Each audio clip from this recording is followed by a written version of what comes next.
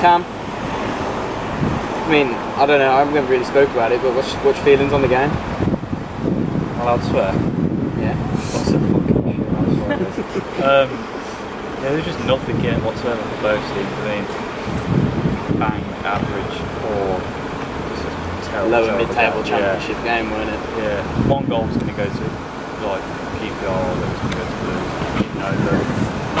Both. No.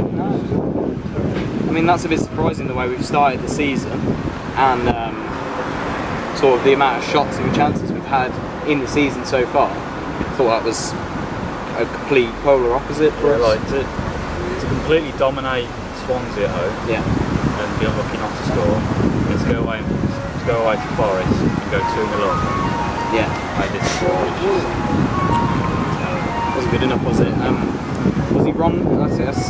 I thought he was wrong to change Shea and Bogle. What do you think about that one? Yeah, I mean, Shea starting today, he didn't look at the races today. Did it? No, no threat whatsoever. Jukovic was isolated. I mean, their centre half was winning everything. Jukovic couldn't do a thing about it. But nah, we haven't got a goal scorer. Whoever you play up top, you're not going to get a lot of goals. But no, yeah, I agree. You do need a goal scorer. That's going to leave us a little bit flat for the next 2 weeks, international break. And then we've got a tough game against West Brom. Definitely.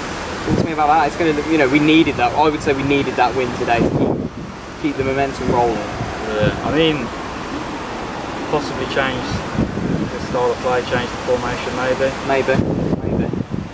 I would go maybe a 4-3-3.